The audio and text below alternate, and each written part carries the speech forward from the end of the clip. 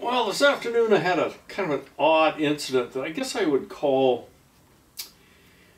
silly road rage. And I'm, driving, around town, and I'm in a parking lot, and I come out onto a street, and I'm making a right onto the street, and then immediately had to go in the left lane. And as I'm driving down the road a little ways, I see this guy flashing his lights, sort of angrily or something. And I guess he thought I pulled out in front of him. Now, he didn't get mad at the guy that made a left turn right across his path after I made the right turn. But anyway, he got mad at me, and I got a picture here that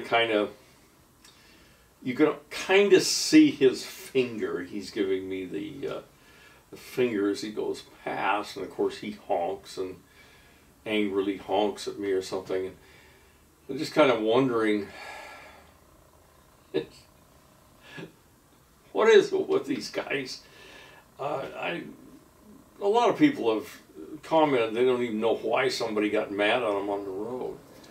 And that's certainly the case here, because there was a gob of clearance.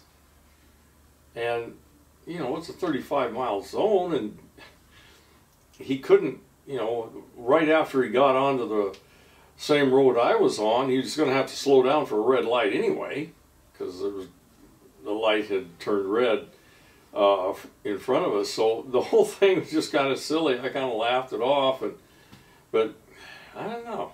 Why do guys do that?